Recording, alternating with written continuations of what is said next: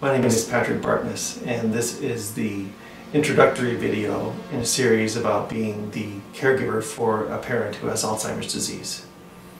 I'll go into more detail about that later, but the short version of it for me is that my mother was diagnosed with early onset Alzheimer's disease back in 2008, and I moved back home to take care of her. At the time of the recording of this video, she's living in an assisted living facility, so it's given me time to reflect and to reach out, and that's why I'm creating this YouTube series.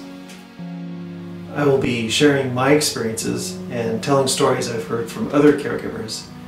It is not meant to be a day-by-day journal or a complete educational resource for Alzheimer's disease, but I will be touching on those elements in each video.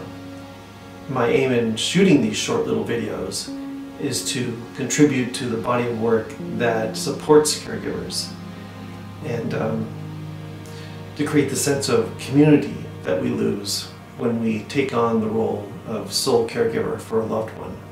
Maybe you aren't a caregiver and don't ever foresee being one. I do hope you continue watching and subscribe to this channel. Even click that little bell icon below the screen so that my content appears in your feed. Part of my motivation for creating these videos is to raise awareness for what it is like to be a caregiver for someone who has Alzheimer's, and maybe even what it might be like to go through the disease. I don't pretend to be a neuroscientist, but I have observed firsthand on a daily basis a person who is struggling with changing cognition. What can you expect to see in these videos? I do have some professional experience being a caregiver, and I have some education relating to communication, so I want to share some of that information for viewers who seek tips and scientific information. I do believe that helps us perform our roles. I want to provide some real-life stories to show what it's like to perform this role.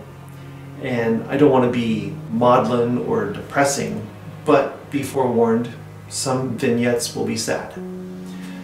I also hope the comments section can become a sort of hub for those who are looking for ways to connect with other caregivers.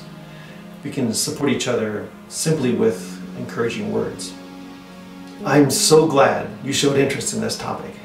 I'm excited to share some of the insights I've received so that you can use them to enrich your life and the life of the person you're caring for.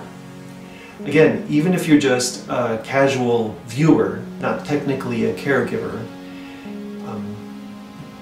remember we must all take care of each other in some way, even if it means being polite to other drivers in traffic or letting the shopper in front of you take the last candy bar even though you want it.